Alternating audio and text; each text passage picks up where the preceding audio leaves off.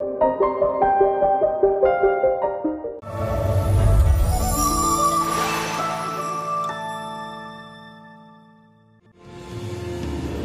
溪河畔处种下了因果，世间的奈何明明纠葛。倘若燃尽星火，总拱手天下如何？历历过往，唯有相思寄托。我念着你深深寂寥，不眠中停泊，人间烟火，星河暗涌，沦陷于你流转烟波。我念着你三生石畔，奈何桥边过，看月色长夜，与你皎皎灼灼，一高楼忘我。看月色长夜，与你皎皎灼灼，一高楼忘我。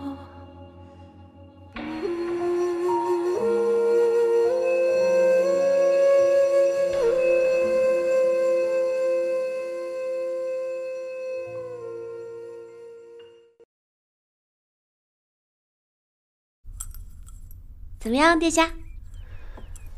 你主动将此事揽过，是在保黄埔，不想他因此事被陪战为难。这么棘手的案子，我可真是不想一手揽过的。只可惜那个黄大人似乎并不是很想跟我一起共事。他为人耿直，怕是不能理解你的心思。所以我就说啊，还是殿下最理解我的心思，最懂我，最爱护我。我们真是天造地设的一对，殿下你不这样认为吗？任安乐，插科打诨或许有用，但终归不是正道，也不是长久之计。黄埔是个好官，你需要他，我带你去见他。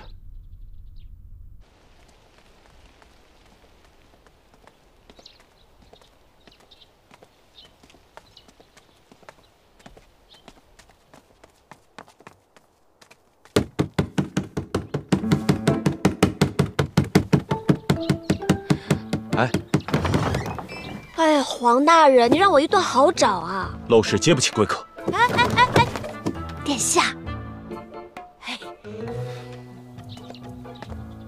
殿下，您怎么来了？不必多礼。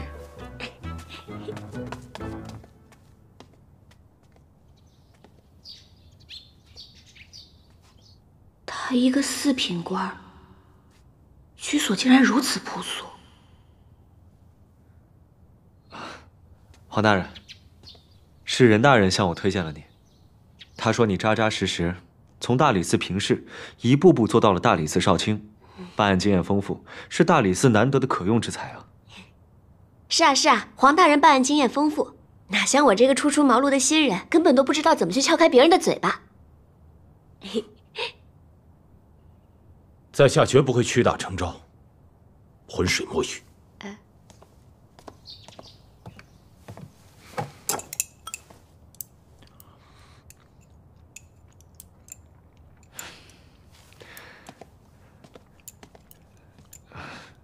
任大人不是这个意思，陛下只给了3日期限，他也是想早日破案，还天下考生一个公道。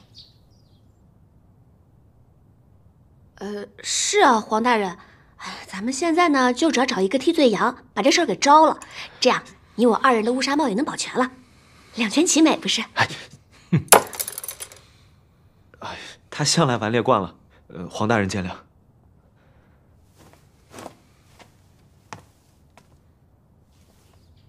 殿下，任大人，你们可知清贫学子10年寒窗，一朝落榜，是何滋味？家中老妇殷殷期盼毁于一旦，又是何等悲凉？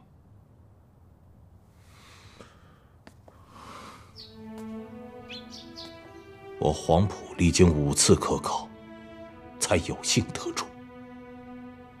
不惑之年，才做到这少卿之位。大人，可知是何缘故？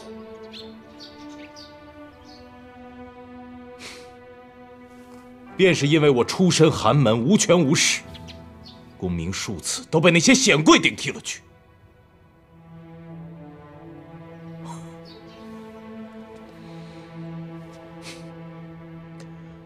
说什么乌纱帽？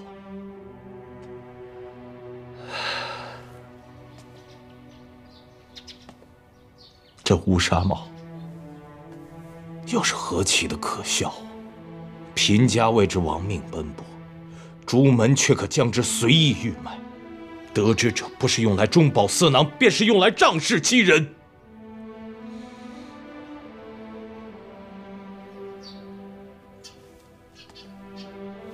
二位，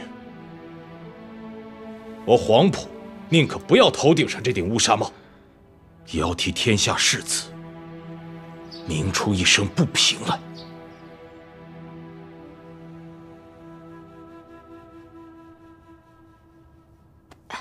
说什么呢？哎呀，如果你不去查，那我去查便是了。反正只在一个人身上搜到了小抄，而且那个人都已经死无对证了。哎，你简直是无耻之尤！你给我出去！出去！出去！我劝殿下还是莫跟这种人沆瀣一气。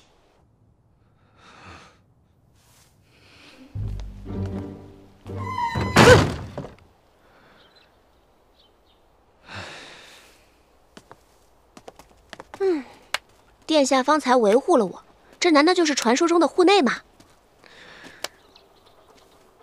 我没将你推开，是为向黄大人作保。你想让他去搜身，不是非得用这种刺人痛处的方式。殿下教训的是，毕竟安乐一介水匪出身，做派自然是简单粗暴了些。不过，要是有殿下多多提点和督促的话，安乐一定能快点成长啊！惯会偷奸耍滑，改造你可真是个大工程。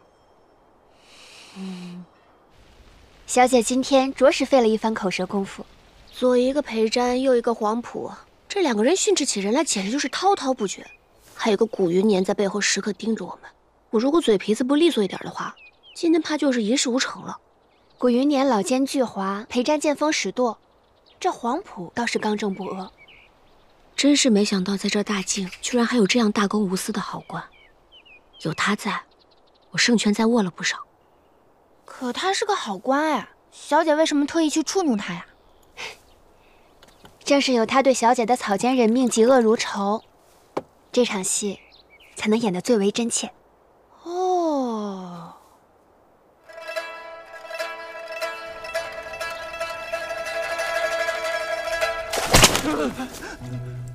跟各位实话实说了吧，昨日那事已经闹到陛下那儿去了。陛下命我们一定要将此案好好的给他审查清楚。说吧，是谁跟林从一起舞弊作案的？泄题的源头在哪儿？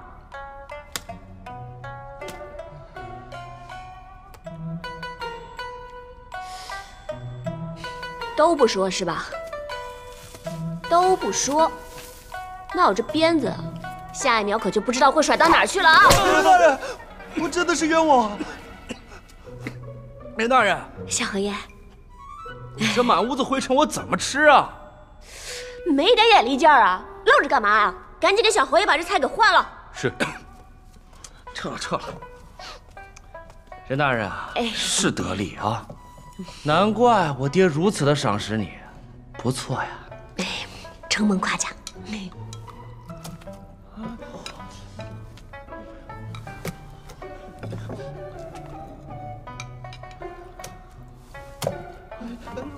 哎呀，各位小爷，一天没吃饭都饿了吧？可是怎么办呢？这陛下可是下令了，如果还没有抓到犯人的话，诸位怕是还要再饿上几天。还要饿几天？不如这样，来，咱们呢就找2个替罪羊出来，到时候其他人不就都可以回家了，对吧？对，任大人好计谋。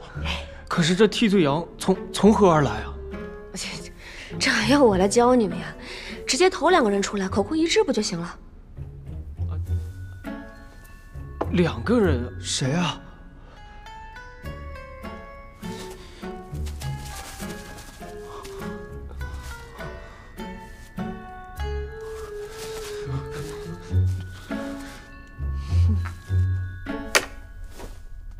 任大人，他竟如此审案？他好像已经让那几个被囚的学子那头决定犯人了。荒谬！荒谬！荒谬至极！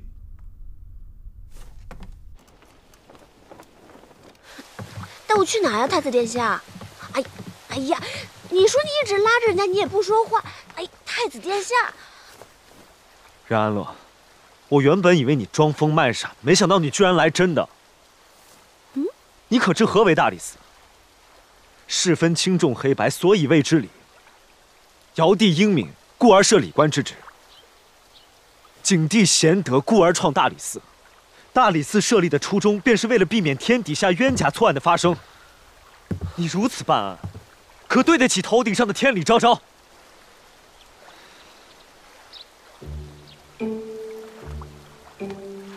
可是这个案子涉及的都是非富即贵。我在安乐寨的时候就听说过，在京城只要是涉及到权贵世家的案子，就得这么办。真相根本就不重要，重要的是找几个穷酸的人，让他们去顶包就好了。到时候老爷们也都满意，不就一团和气了？哎，太子爷，你在京城住了这么久，这么一点小小的道理你都不知道啊？君子之其不可为而不为，黄埔就是很好的例子。任安乐，人心自有公道，会时事关人才传承。你若敷衍了事，必然后患无穷啊！哎呀，算了，这事麻烦死了，真的让人左右为难。哎，我前脚刚跟那个忠义侯谈过心，后脚我就要得罪他。到时候你们太子府又容纳不下我，那我上哪儿去啊？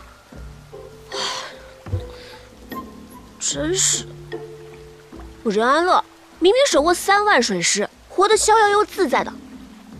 要不是因为喜欢上你这个太子，我至于到这个人生地不熟的京城来吗？现在手上又没人用，后背又没人掖，图什么呀？委屈死了！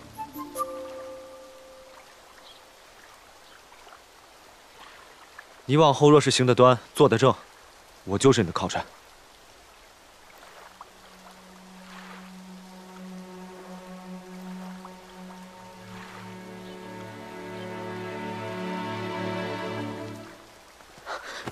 殿下，你干嘛？撒手！不是说要做我靠山吗？太子殿下，太子殿下，你让我睡一会儿，我审案审太累了。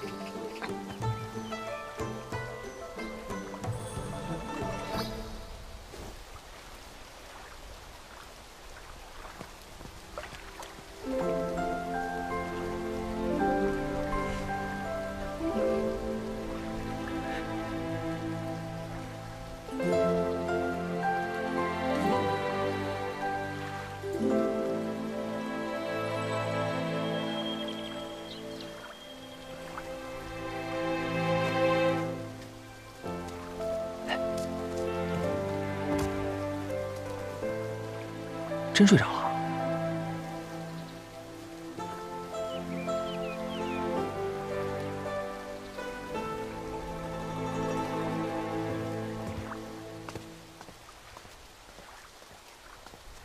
太子殿下，陛下为了3日之前，特派刑部前来大理寺协助调查。哦，任大人，他查案太疲惫，所以我早说过，任安乐的出其不意，或许能帮到大理寺。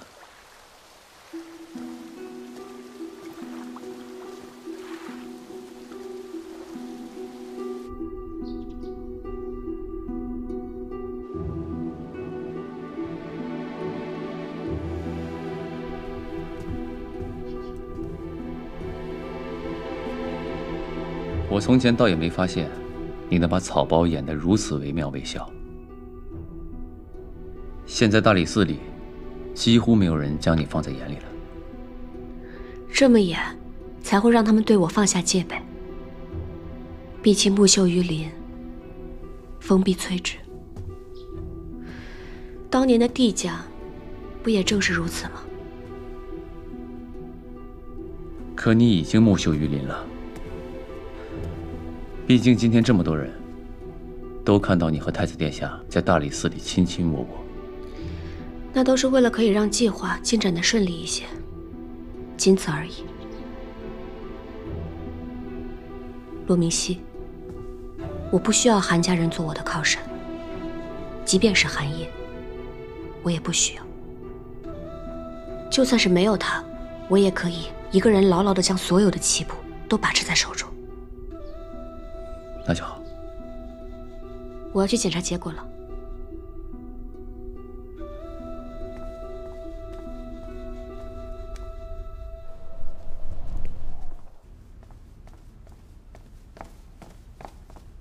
哎，如何了？任大人，那头进展顺利。好，来吧。哎呀，哎，任大人。哎呦，黄大人。任大人。任大人，我刚才对这一众人都进行了搜身，除一人外，其他人身上都有小抄。这么多呀？没小抄的是谁啊？是顾其善。这不就好了，黄大人。忠义侯这把火看来是烧不到咱们俩身上了。任大人，你这就太过糊涂了。身上没有小抄，不代表没有参与舞弊，可能是已经提前将小抄丢弃了。而那些身上有小抄的，也说不定是被别人事后陷害啊。是，黄大人所言极是，但是本大人还是觉得他们的指证更为可靠。只要2个人的口供一致，我们就能给办成铁案。任大人，那头结果已出，是吴越和周福。吴越、周福，就是他们俩了，把其他人都放了吧。是。任大人，你这岂不是草菅人命？我之前盘问过，这些人中，吴越和周福的出身最为低微。那些世家子弟自然沆瀣一气、心照不宣的指认他们俩呀。黄大人，你别急，我们的机会来了。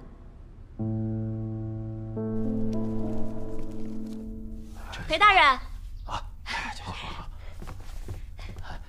任大人，恭喜裴大人，贺喜裴大人。审讯出结果了。经过我一番严厉的审讯，凶手就在吴越和周福之间。裴大人，这案子马上就要结了。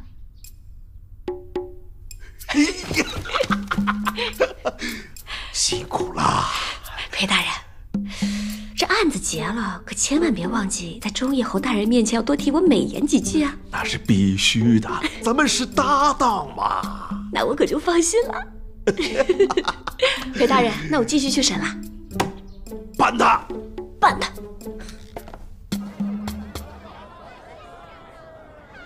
大人，忠义侯接到裴瞻消息，派人潜入李府。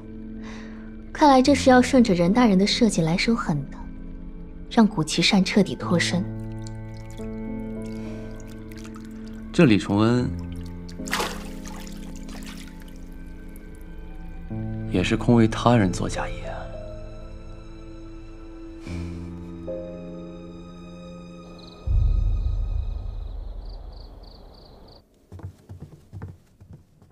小姐，今夜本次会试主考官李崇恩于府上自缢了。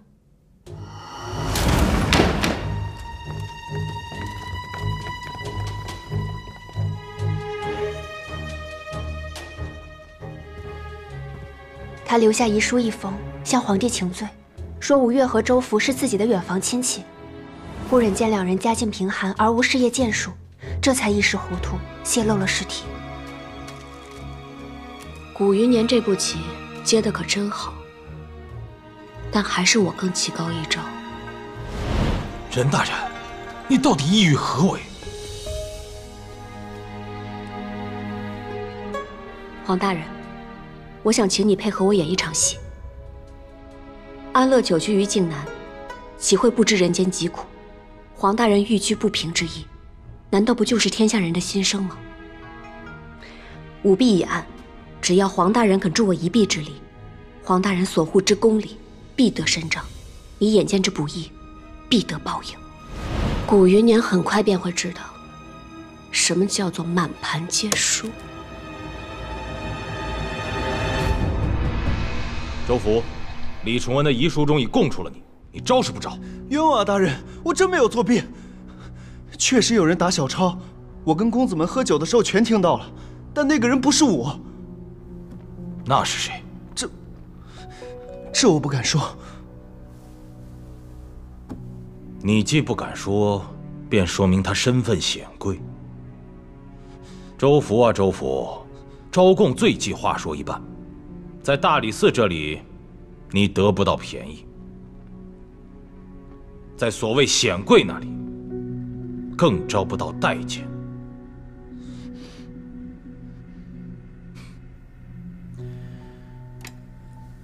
你这又是何苦呢？大人，我全都招了。说，是一位主考官将试题答案泄露给了小侯爷，小侯爷得意之下，又将答案散播给了其他作弊的公子。果然是他。哇，好多没见过的新鲜玩意儿，还没玩过呢。哇！任大人，学生真是冤枉的，都是始作俑者坑害的。始作俑者是谁？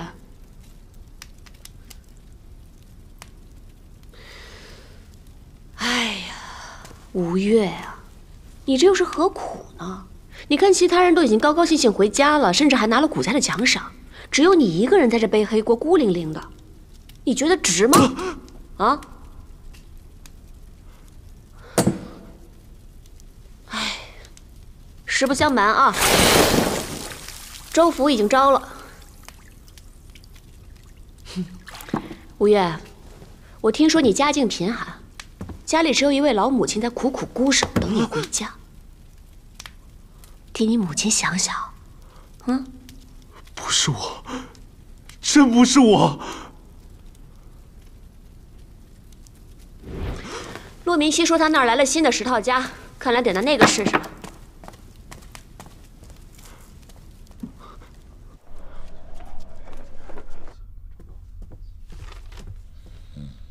大人，大人，黄埔私下审讯的人招供出了小侯爷。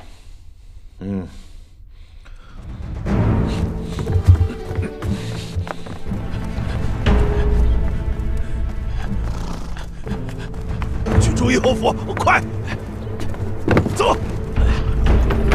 去！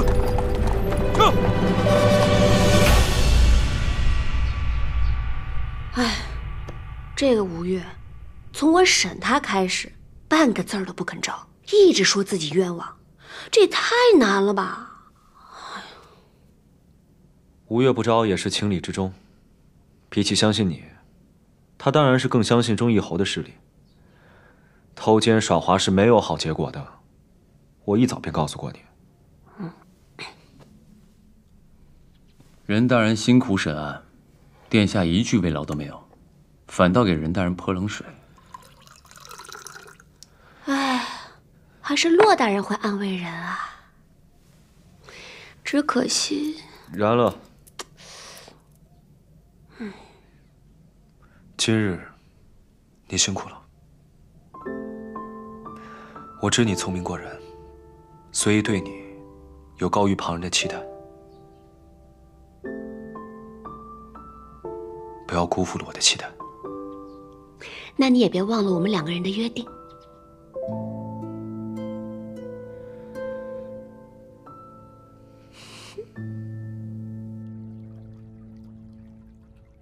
忠义侯处心积虑用死人给州府吴越定罪，他没想到州府还是只中了小侯爷，只剩下吴越。州府是我们的人，吴越自小失户，家境贫寒，靠着8面玲珑，才得了古奇善的信任。周福只是鱼饵，这个追随古奇善多年、掌握他所有秘密的吴越，才是关键。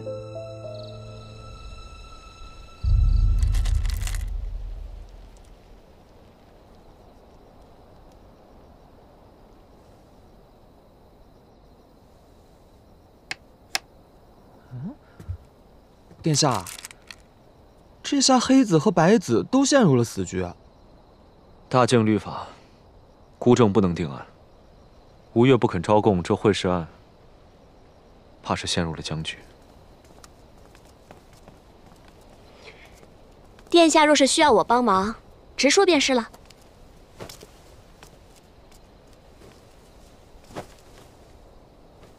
我之前从殿下那儿听说，他先炸了裴瞻和黄埔，再炸了吴越和周福。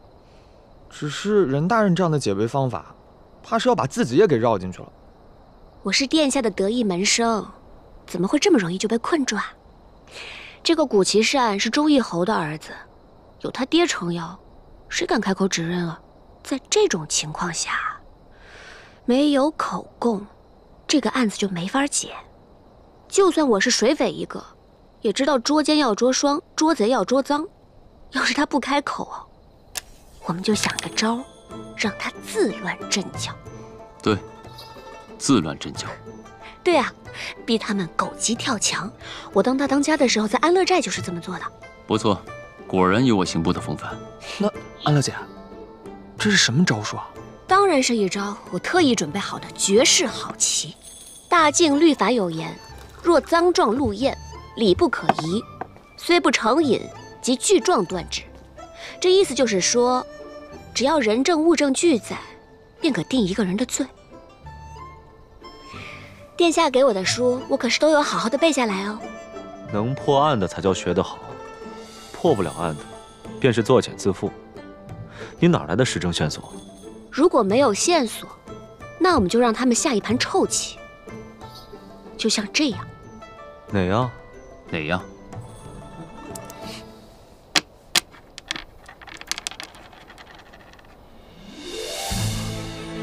任大人这粒棋，竟然整盘棋局都活了。古奇善今天风风光光的回去了。那你这样做，这不是放虎归山吗？你先别着急，在我的棋局里，没有一个棋子是没用的。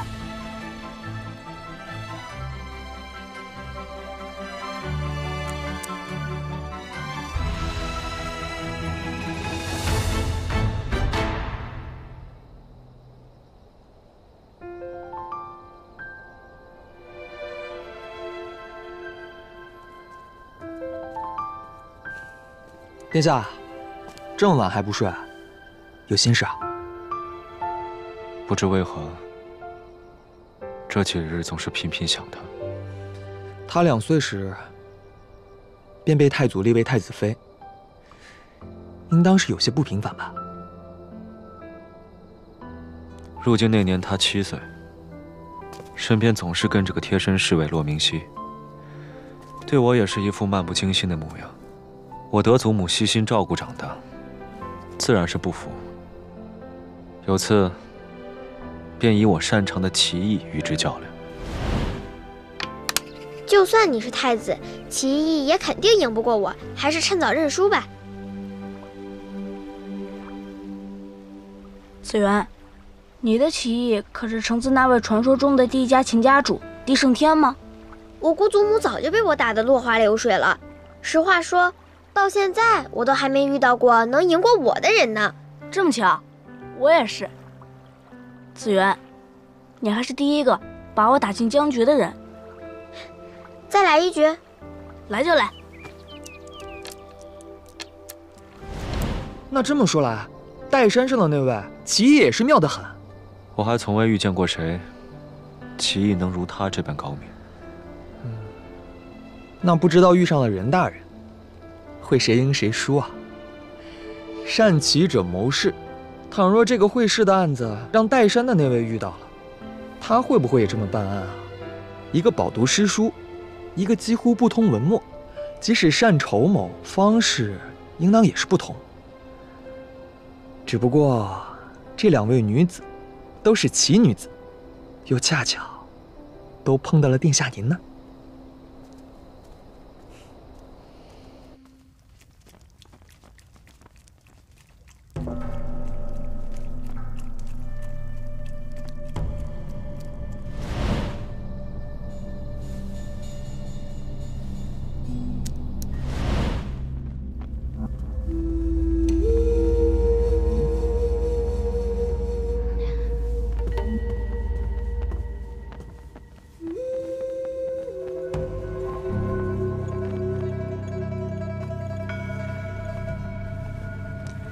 怎么样了？任大人真是神机妙算。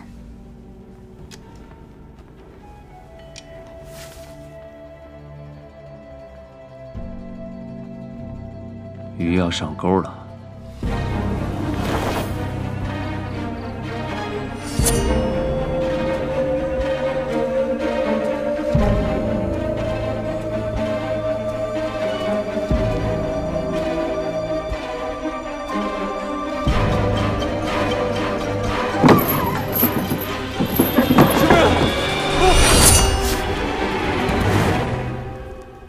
身陷囹圄化冤魂，今夜的冤魂，是不是又要多一个？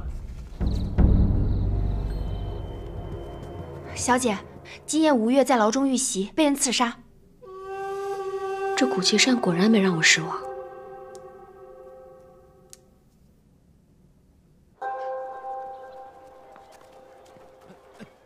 爹，什么？我不去！明明安生3日就好，你非得给我惹是生非。爹，你怕什么呀？这现在考官死了，吴越也死了。轻点儿。那周福跟我才认识几天呀，根本拿不出证据。这大理寺哪里还有我的把柄啊，爹？别人请君入瓮，你就主动往里跳。我本已出手平息，你非得给我再添把火呀你！爹。你这未免过于杞人忧天了，爹。这大理寺那草包任安乐，不是已经被我们拉拢过来了吗？还没结案呢，忽然又死了2个人，无数双眼睛都盯着你，你就给我安生几日又怎的？爹，立刻动身出城。我不去。你去没去？行行行。儿子，全都听爹的。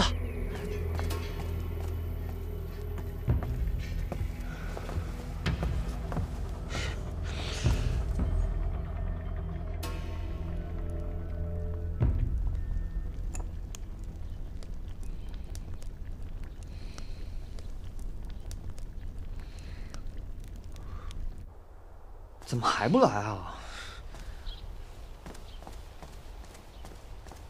殿下，这2日的大事一桩连着一桩，这任安乐他都不着急的吗？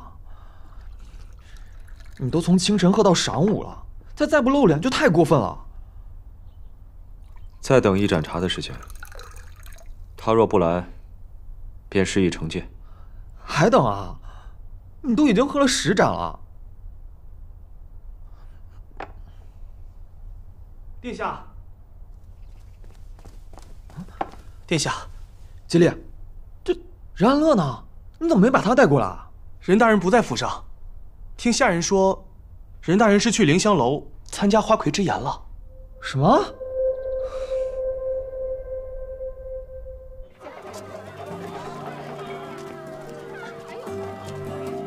琳琅亲自给古奇善写信，要他一句，他贪图美色，一定会来的。古奇善这个家伙在京城无法无天。也该是时候让他知道，什么叫恶有恶报。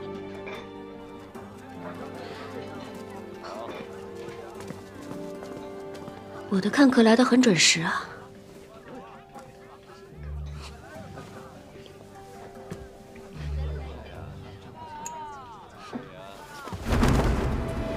人了！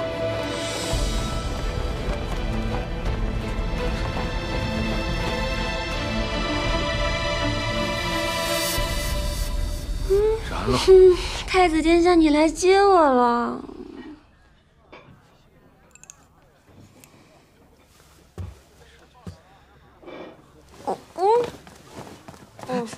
哎呦，我说任大人呐，您这是搞什么幺蛾子嘛？再这么折腾下去，这凌香楼就要改名叫赶客楼了呀！你先下去吧。任大人，今日是3日期限的最后一日，你怎么还在这儿又喝酒又跳楼的？两位大人，我可是睁眼就撞命案，这2天我这一刚上任的大理寺少卿都快吓坏了，我就不能来借酒消愁啊？你可是1日就歼灭了东迁水军的人，这区区几条人命，你怎么会害怕呢？还真被你给说准了。我要不是因为贪生怕死、贪恋美色，我能想来当太子妃吗？任安乐，你没喝醉，好好说话。我醉了。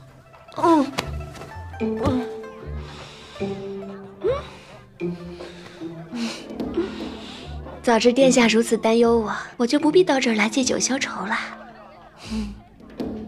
我不信你是在逃避。李崇恩自缢谢罪是为何？5月在牢中遇害，又该如何应对？既然考官都已经认罪了，那这不就结案了吗？至于吴越的话，只要找到昨晚大理寺狱负责的看守，将他严刑拷打，他这不就招了吗？怎么又是严刑拷打这一套？对吧？文叔，之前不都是这么办案的吗？哦，散了吧，都散了吧，不对吗？啊，对吧？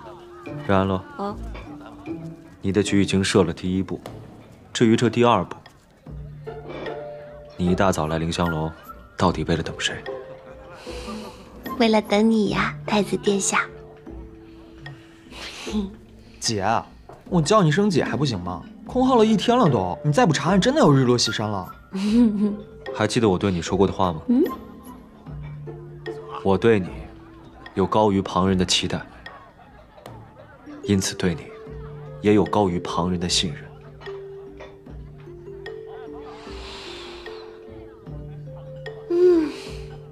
太子殿下，你就放心吧，今日你就会知道你想要的结果。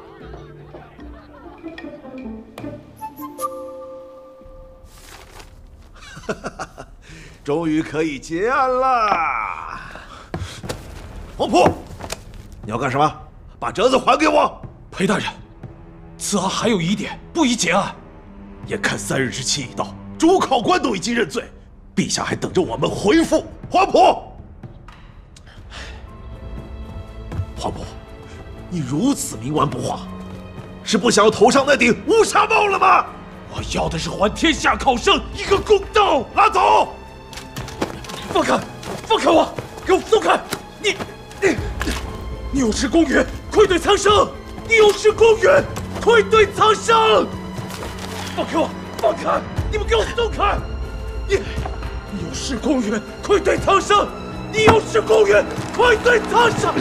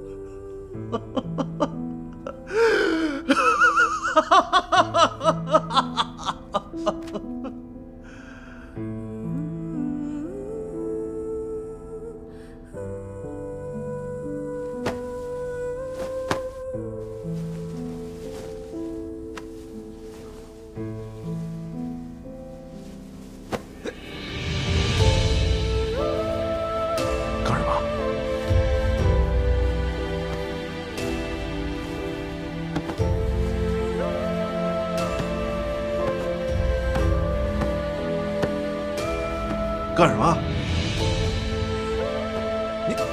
你们！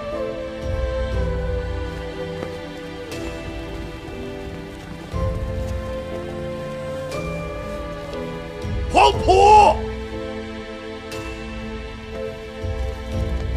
黄埔！还有你们！你们这群疯子！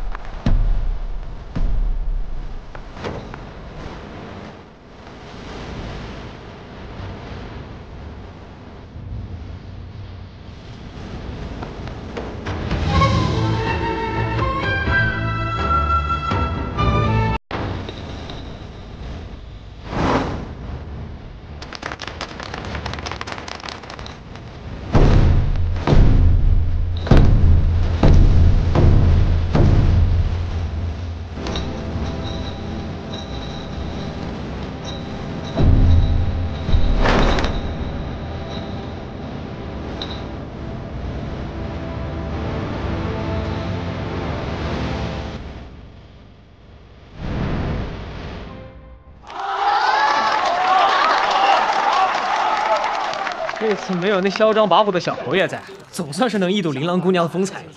没想到林聪的命案，竟能牵扯出一桩会试舞弊的大案。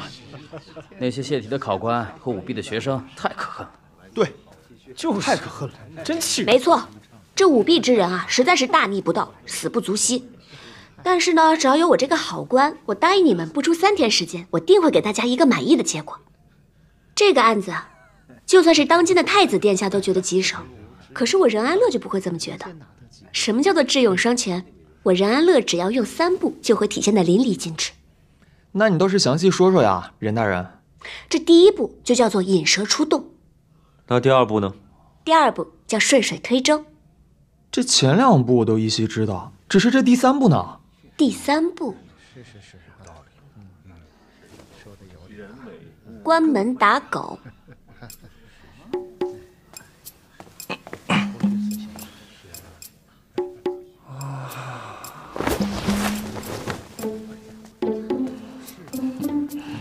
小侯爷，美人儿，小点声，我这偷偷瞒着我爹过来跟你喝酒的，莫要声张。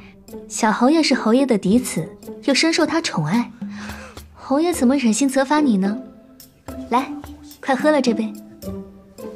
对呀，我爹是忠义侯，我是小侯爷，谁又敢拿我怎么样啊？小侯爷，好久不见啊！任大人，这任大人深明大义，为本侯爷洗脱冤屈。没有的事。从今以后啊，咱们就是生死之交。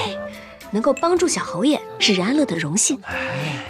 小侯爷快跑，太子殿下要抓你。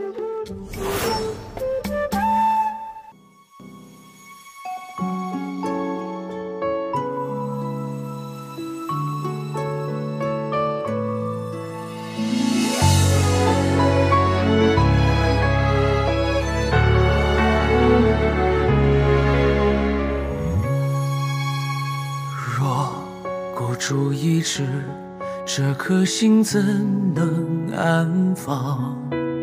倾我所有，猎起锋芒。你似心上月，只渴望不可念想。耗尽此生又何妨？抖落一身风雪，愿光为你停留。不谈风月，我陪着你把命运紧握。是我年少久违的梦，为光景尽了我。若此无悔，来世重逢如何记得？